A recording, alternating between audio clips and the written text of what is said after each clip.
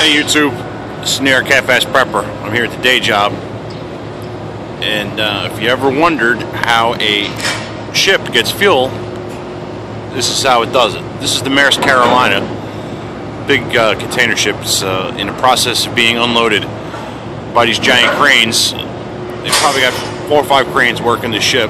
You can see it's picking up that box, and away it goes. But they'll unload this entire ship, a few thousand containers, in a matter of hours. So we got to get right to the point here. These guys up here are rigging some lines.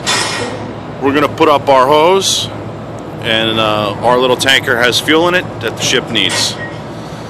So this is how we do it. I'm out.